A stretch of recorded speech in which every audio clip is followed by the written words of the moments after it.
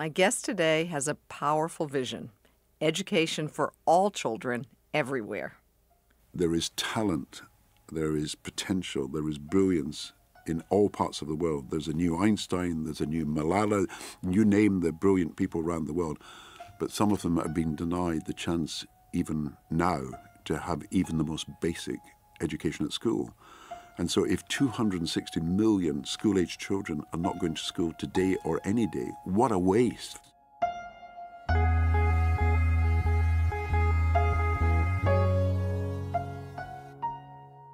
Gordon Brown was Prime Minister of the United Kingdom. These days, he is the UN Special Envoy for Global Education and also serves as the WHO Ambassador for Global Health Financing. From the United Nations, I'm Melissa Fleming. This is Awake at Night.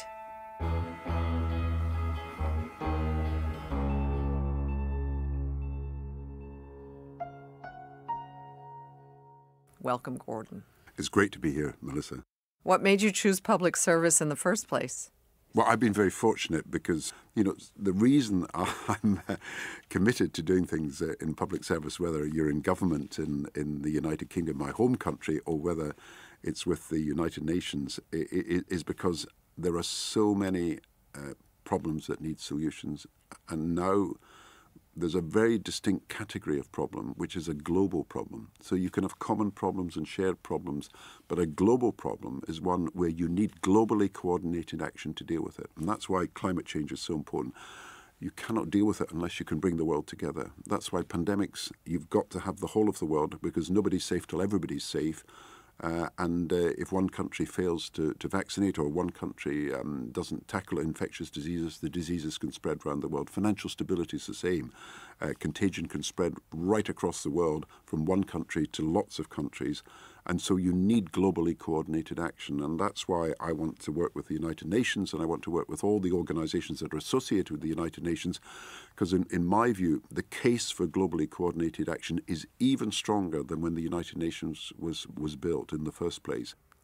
Going back to when you entered politics, you weren't looking at the whole globe at that stage. You were looking at local politics, national politics. What made you choose to go into politics in the first place and not some other profession? Well, I grew up in a mining and textile town, and when I was growing up, I saw around me poverty that I just could not see was justifiable in any way.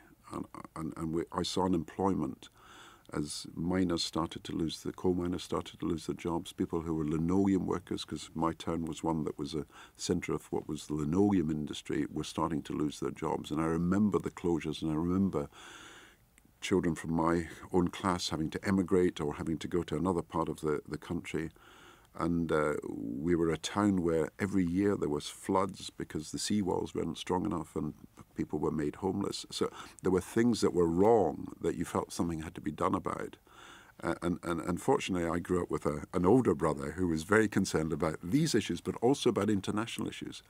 And the first campaign I remember that he brought me into was Freedom from Hunger, which was a United Nations campaign led by the Food and Agricultural Organization. I was aware of the social problems in my own area. I'd never visited Africa or visited any of the countries that we were talking about, but he started a newspaper and ways of raising money for the Freedom from Hunger campaign, and I was very much involved in that when I was maybe 10 years old, and he was drawing me into that. So I got a sense of what were both local problems and international issues that had to be dealt with. And these sort of influences in your early life, they never really leave you, because it does shape the way you think about things. And I could see that there were so many things that were wrong, that something had to be done. And I suppose that's what made me more political than perhaps some other people. But you also grew up in a family where your father was a minister, I believe. How much did that influence you in the path that you took, and also the way perhaps you preach yourself in a way? You're preaching. You're preaching.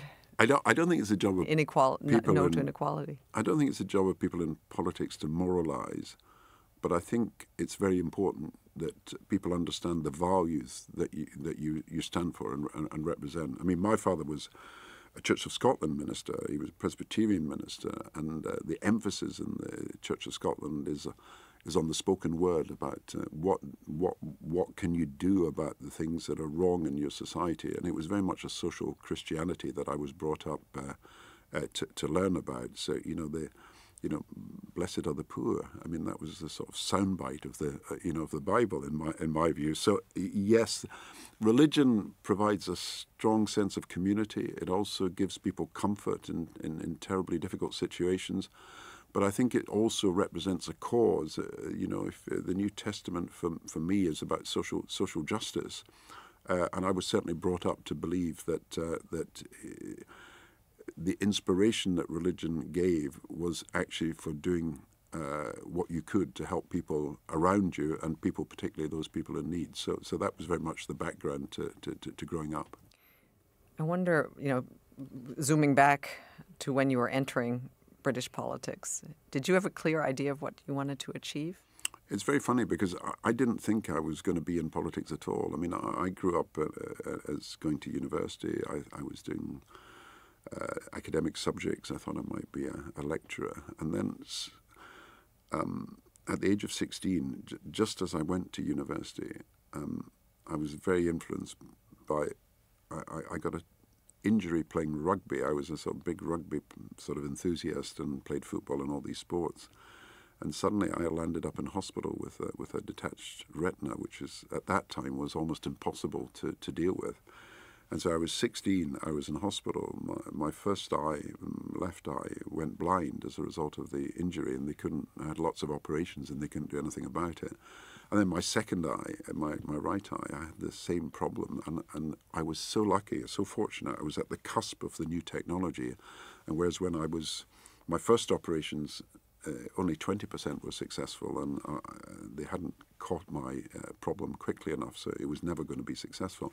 But by the time we get to now, technology has made this 90% successful. So I was very lucky. I was at the cusp and got that. But of course, I couldn't do any sport. I spent ages in hospital. I was lying blindfolded for a long time, and I was using the talking book service to hear books. So it made you rethink what you were doing, and you suddenly thought, you've got to use your life to do something. And if I can do something a bit more purposeful than be an academic, then that's what I should think of doing. So it really had a deep effect. I think so. I think Robert Frost's got this poem, The Road Not Taken. It's such a powerful poem because it makes out there are turning points in your lives. You don't choose there to be turning points, but you come to that turning point and then you've got to make a choice. And I think that has an effect on lots of people, and I do think that for me that was the sort of stage at which you've got to make something of what you're doing. You can't just hang around, and you never know what's going to happen next. And I felt very lucky that I'd saved the sight in one of my eyes. Very, and part of that poem is also the road not taken. Exactly. And it makes you reflect on, had you not had that accident, that rugby accident, would that have changed the course of your life? Have you ever thought about that? Well, I had a long time to contemplate. You know, when in the old days when they did these retinal detachment operations, you had to lie flat and blinded for quite a number of days, and I had to do that on 4 occasions. And it does make you think, and you think, well, I can't do these things anymore. I can't play rugby. I can't play football. I've got to be very careful about what I do. Well, it does. You reach a point at which you're making a decision about what you do next. I think that would be incredibly difficult for anyone at any age, but as a 16-year-old boy. Yeah, I was 16, but it was my first week. I'd gone to university very young at 16. It was 16? You went to university? I went to university at 16. I was in an experimental program that I ended up going to university a year earlier than Scotland. You usually go about 17 or maybe early 18, but 17. But I went a year early. But I just arrived at university, start my course, and they discovered I had this eye problem. So I missed the first term, then I missed much of the third term, then the first term the next year.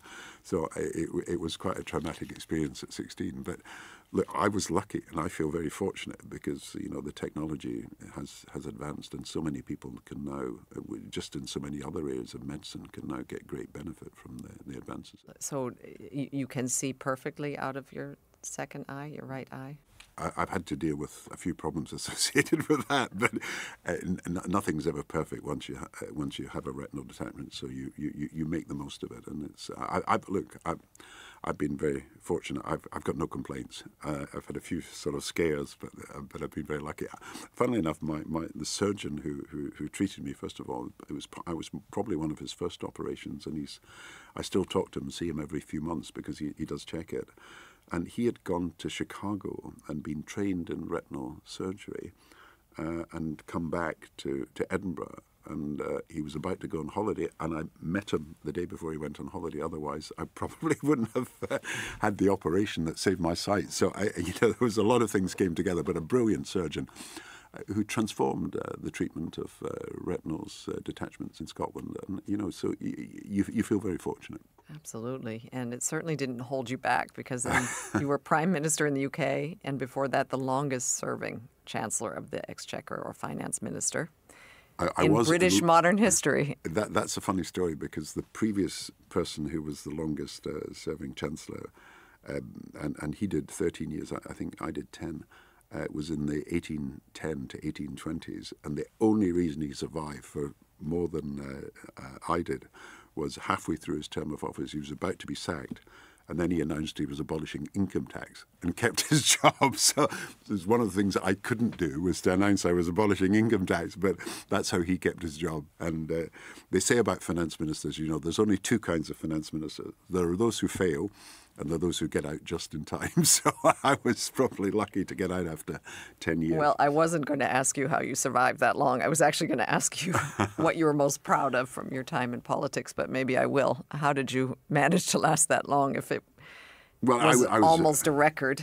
I was very fortunate. I mean, obviously, we had a government that won three elections. The challenge of being Chancellor was to try to do something about poverty and inequality at the same time as you were trying to manage the economy, because you can talk about the role of a finance minister as being to achieve growth and to achieve financial stability, and that's definite. You've got to be able to do that, but you need to make advances against what was rising inequality right across the world at the time, and of course there's still high levels of poverty. So I made the eradication of child poverty and our objective to abolish it one of our missions in government. And in the first few years, we halved. Our attempt was to halve child poverty and got very close to that. And then the financial crisis came and it became more difficult. But I still think that no sensible and successful government can really claim to be representing the interests of the country if they can't do something about children growing up in poverty. And to me, it's one of the essential elements of being a finance minister, that you're not just talking about growth, stability, financial probity and everything else. You're actually talking about what effect what you do has on the lives, particularly of children growing up, because while pensioner poverty was poverty amongst the elderly, of course, it's been a huge issue in the last 100 years, but we had managed to make a lot of progress in that. But child poverty is still in Britain at the moment rising, and of course it's rising in many countries in the West, including America at the moment, and we've got to do more about it. You cannot have children thriving if they don't have the best possible start in life, and they're denied the chance of proper nutrition when they go to school. They can't concentrate, and they don't have the advantages that many other children have, that they've got access to books and they've got access to the chance to learn at home as well as in school. When you seem to have, from the beginning of our conversation today, I have the sense that you have a very strong sense of social responsibility. Does it ever feel like a burden to you? I don't think you can be in public life without recognizing that there are wrongs that have got to be righted. I mean, I wouldn't see any purpose of being in public life. It was just to hold a position or to have a title. I mean, the truth is there are so many challenges that have got to be met. And what I'm struck by is not what governments achieve, but what you leave unachieved and how much more needs to be done. And of course, we're at a particular point in our history where, as I said at the beginning, there are global problems that need globally coordinated solutions. And the sadness is that the need for these answers is so much greater, but our capacity and willingness to do so has been diminished by some of the events happening around the world, whether it be war or whether it be conflict or whether it be standoffs between countries. And my worry is that you've got this rising tide of nationalism. You know, you call it America first under President Trump, but you could talk about Russia first, China first, India first. You know, every country taking its quite a narrow view of what its self-interest is, and we've got to persuade people that you cannot actually succeed in solving the problems that you claim to want to solve unless you can work cooperatively with other countries to do so. And that's a lot. How do you, I mean, it must be frustrating sometimes for you when you see backtracking, when you see the real things getting worse. So how do you deal with this stress? How do you deal with the frustration? Well, the real frustration out of government is that you feel that some of the things that take years and months to deliver, you could have done something about within a day in government. So you're trying to persuade people to do things that you think should be done immediately, and it takes time because, you know, there's got to be dialogue, there's got to be discussion, there's got to be something. But, you know, in government it was a lot easier to do things quickly, and now you've got to persuade a whole range of people, and of course that's the way the political process works, but it is very frustrating. And we've been trying to create an education fund that is quite innovative because it's based on guarantees given by governments for the last few years, and it's now been created. But I felt when we originally proposed it in 2016, it should have been set up by 2017. And now it's actually coming to fruition, but it's taken time to persuade people.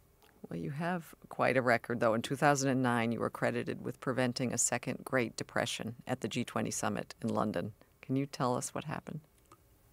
We knew that once the global financial crisis started, it couldn't be solved just in America or just in Europe. We knew that we needed China, we needed all countries to recognize that this was a global problem that needed global answers. And so we brought together the G20, which is the organization that's now credited with being the forum for some of these big economic issues. And there had been a finance ministers G20, but there hadn't never been a leaders G20. So we brought the leaders together, first in America, then in London, then actually in America again in the course of a year, 3 meetings. But the main one was in London in April 2009, where we said, look, we've got to underpin the world economy by about $1 trillion of resources to give people confidence that we are not going to allow trade to further sink. We're not going to allow growth to deteriorate. We're not going to allow more people to be put out of jobs.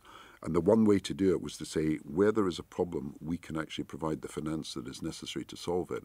So governments ought to work as if we are now moving to a position where instead of banks being completely undercapitalized, they will have the capital. And instead of governments being unable to start trade and so on and so forth, they will have facilities to do so. So the G20 summit in 2009, you start with this problem. Basically, in 2008, as the banks started to collapse, capitalism was running without capital. It's a very simple thing to say, that the banks did not have the capital to meet the obligations that they'd entered into. And something had to be done. So we nationalized 1 or 2 banks. Other countries put finance into the banks. And we had to get the system moving again. But then you had to restore confidence because people had lost confidence that the system could work.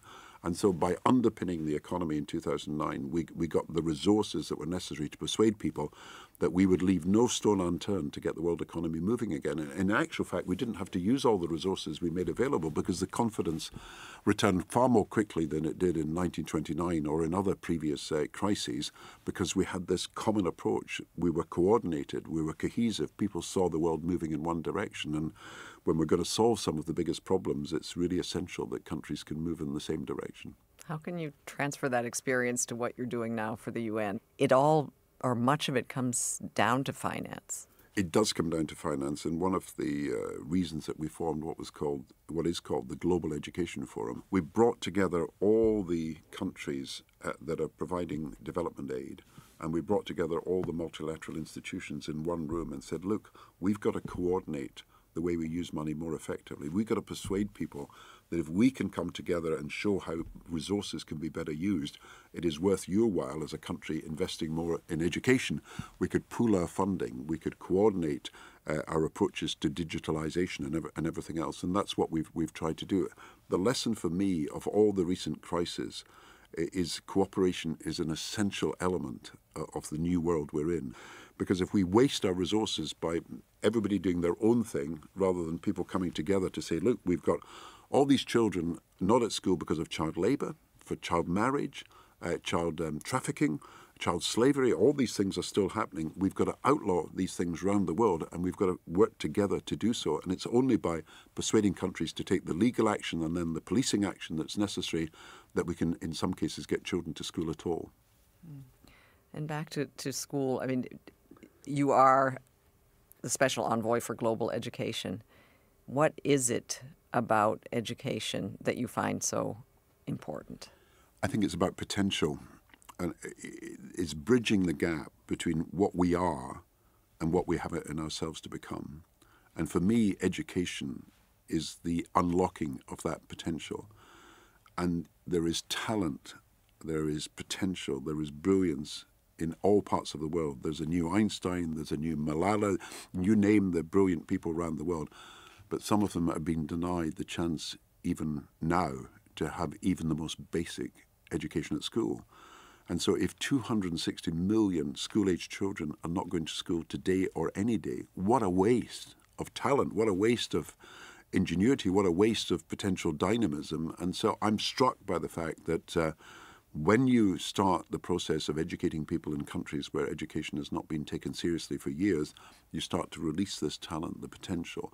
And the countries that are doing best at the moment are the countries that have invested in their children. The countries that are still struggling as middle-income countries are generally the countries that have not invested enough in education and skills and in the talent of the people. I mean, beyond being incredibly important for economies and development, what happens when you don't educate children? Are there other dimensions that are consequences? And I mentioned child marriage, because 10 million children, girls, are married at school age every year. 10 million. Yes. And the trouble is that when you have displacement and when you have a refugee crisis and when you have a breakdown of society as a result of droughts or floods or something, then one of the answers, I'm afraid, is that child marriage rises because it's for families who can't afford to keep their children. One way out is to marry them off. And then you have child labour, because there are millions of children who are either not going to school or are only part-time at school because they're working in mines or in factories or in domestic service. And that's something that you can pass a law against, but if you don't administer the law, we found in Britain in the mid-19th century that you could pass a law to make education compulsory, but if you don't police that law, then people still avoid the implementation of it in their case. And then you've got this child slavery and trafficking, and it's the most insidious thing of all, because you've got young children who you can never track. And what strikes me is that the numbers of prosecutions are so low that it's almost a crime that people are practicing with impunity. So you've got hardly any prosecutions for trafficking around the world. We've not only got to pass laws, because countries are passing laws against slavery, but we've got to implement these laws and make sure the policing works effectively. And the only way we get children to school in some cases is by enforcing these laws, because as long as either parents in some cases, but all ruthless exploiters of labour feel they can get off with this, they keep children out of school in many countries. So this 260 million children out of school who are school age, some of them obviously are where there are no schools, and so we've got to build the schools. And some of them where even if there were schools, there are no teachers, so we've got to get the teachers. It seems that children are a real passion and focus for you when you think about these children around the world. I mean, what's keeping you awake at night these days? You know, Ajay Banga has just become president of the World Bank, and I was talking to him a few weeks ago, and he said that what kept him awake at night, and I don't think he'll mind me saying this, was he was going around the world and xenophobic nationalism. He said people turning in on themselves. And he said, because every other problem we have, and this is why the United Nations is so important, every other problem we have, climate change, famine, all the other problems associated with poverty and even war, they can be solved if people are prepared to come together. But if you've got xenophobic nationalism, people don't come together. And that's why it's such a big problem. And if we allow it, because nationalism in its sort of aggressive sense is really saying the world, seeing the world in terms of a struggle between the us, that's us, and the them, between insiders and outsiders, ins and outs. And of course, it encourages people to think that cooperation is pointless because you've got your own view of your world, you've got your own view of your self-interest, you become protectionist, you become mercantilist, you become isolationist and everything else. And I think he made a very important point that I want always remember, that there are other problems that are big and huge, and we can mention them today, and we've mentioned some of them. But if you got people together around a table, and if you had the cooperation that is essential in an interdependent world, you could do something about it. But if you allow nationalism to get out of control, and it happens in so many countries where you have conflicts at the moment. I mean, there are still civil wars that are still in existence, and then the number of secessionist movements, because there's still disputes over borders. And then, of course, you've got people building walls that separate countries from other countries, and there's more walls now than there were at the time the Berlin Wall came down. But if you can get people to cooperate, get people to work together, then you can achieve so much more. Well, that's what the United Nations is for. Is it an antidote? Exactly, and that's why all the people who say, that things are so bad and so on, you've got to remember that we have this institution that was built in the 1940s that had a dream that is still something that we should hold on to, that if you can get people to come together, the problems that you've got are not insoluble. You can actually make the impossible possible. I think the United Nations is there because there are circumstances which look hopeless, but where you've made a difference. A lot of people may have felt hopeless during the COVID-19 pandemic. You have accepted a role as WHO Ambassador for Global Health Financing. What made you choose to accept that role? Because there were so many people in Africa and elsewhere who had been denied vaccines when they were readily available in the West. And it just seemed to me an outrage that all the Western countries were ordering vaccines far beyond what they needed so that they could be sure that they would have enough. And then they had excess vaccines and we weren't getting them to people quickly enough. And so vaccines were running out. They were passing the use-by date at a time when people were desperate for them in other parts of the world. And I felt Africa particularly had a right to be angry about the failure because the technology was being held in the West. But I think the lesson of that crisis is that, one, you have to develop manufacturing capacity in every part of the world.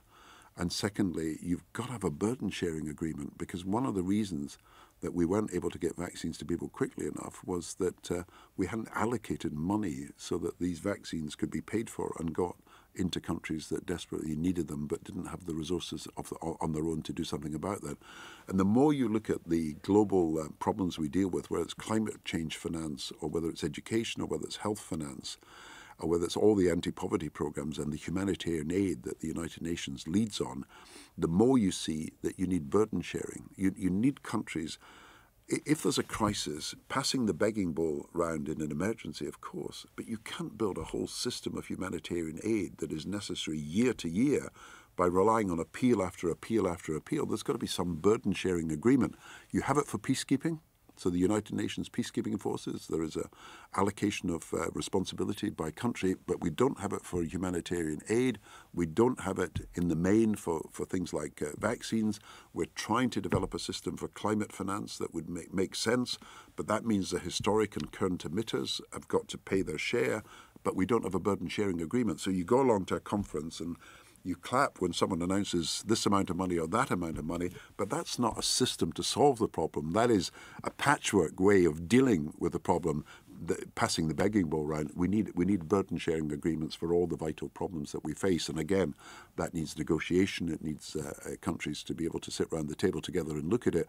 But I think based on capacity to pay, which is your national income per head, based on your historic emissions and the responsibility you have to do something about it, you could get these burden-sharing agreements. But otherwise, we will stumble from crisis to crisis without having the proper allocation of money, particularly when it's desperately needed at the outset of a crisis. You really have to get the money in quickly, and therefore appeals that come weeks later maybe too late. Exactly, and healthcare in particular What's costs money, and everybody has a universal right to health, and it's clearly perhaps personal for you, given what's happened with your eye, but also almost 20 years ago, you and your wife Sarah set up the Jennifer Brown Research Laboratory at the University of Edinburgh in memory of your first child, Jennifer, who died just a few days after she was born prematurely.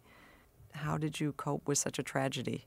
Yeah, I was still the finance minister at the time, and obviously it's your first child, and she didn't survive. And we after the grief, you feel that something good has got to come out of something that's a tragedy. So we wanted something to happen, so we set up the Jennifer Brown Research Trust, and the aim is, because she was premature, that other babies who are premature, we can get the more medical science, we can get more research, we can help people, particularly in all countries, not just in the richest countries, to survive, even if there is huge pressure from premature births. I mean, one of the things that's really interesting is one of the last things to develop is sight, and a number of premature babies go blind. But it's so unnecessary, because it's about the level of oxygen that they're given at the time of birth. And so if you're given too much or too little oxygen, it affects your health. And so someone, I think I remember reading about Stevie Wonder, the singer, who's one of the best-known singers, but also blind. But he was not born blind, but the oxygen levels were not the right ones, and therefore he went blind. So all these things that affect people, if there's the medical science available and the research is available, and you can moderate the levels of oxygen, and that can happen not just in the rich countries, but in all countries if the information is available. So these are the sort of changes that I think are being made in medicine as a result of research has been done, and we just wanted to contribute to some of that research. And also, I think you're a big supporter of the national health system in the UK. Yeah, the national health system. I mean, I keep saying, I used to go to many African countries when I was Chancellor, and they were struggling to develop healthcare systems. And of course, it was about money. And I kept saying that although it looks as if it's more expensive, the far more cost-effective way of delivering healthcare is to make it free at the point of need. So we made a point as a government of helping African countries that wanted to create health systems free at the point of need. And I don't think that when you are ill, the first consideration that you should have to have in mind is how you can pay for your care. You've got to be able to have it guaranteed, not on the basis of your ability to pay, but on the basis of your need. And that's why I think the vision of the healthcare system that we created, created by people in Britain in the 1940s, that you don't have to pay at the point of the receipt of the care. It's paid for by general taxation. I still think that's the best way forward. And if we could help, particularly countries that are thinking about how they could develop their healthcare systems and be able to show them that although you need resources to start this off, it actually is less costly in the long run when you don't have to bill people, you don't have administration, you don't have, of course, in private care, sometimes people getting treatments that they don't really need. I think healthcare should be that human right. I don't think it should be dependent on your ability to pay. I know we agree with you here at the UN. Everybody should have the right to healthcare. And I wonder, are you satisfied with what you've achieved in life, or do you feel like there's always more to be done? I don't think, given the way the world is at the moment, anybody can be content. I mean, there are some great people doing great things. I mean, I'm very struck by the idealism of young people and their sense that our generation haven't done well enough, and that they, I hope, will be able to do better. Their concern about the environment is something that obviously they've pressed the older generation to take care of, something that probably we were all far too careless about in past years. So I'm hopeful about the next stage, but obviously you can't be satisfied about the state of the world when you see so many problems that remain to be addressed and resolved in future years. And I do think that the next generation will learn from some of our mistakes, because we've made mistakes, and I think they'll want to learn from that to do things better. What would you say to someone starting out in a career of public service today, one of those young people who is deciding their path? Should they serve or Of course, because public service is not a job, it's a vocation. You've got to feel that you want to encourage people to make a difference. And I think you can prove that people can make a difference. I mean, I never wanted public service to be a platform for private gain. So I've stayed away from anything that is commercial since I've left public life.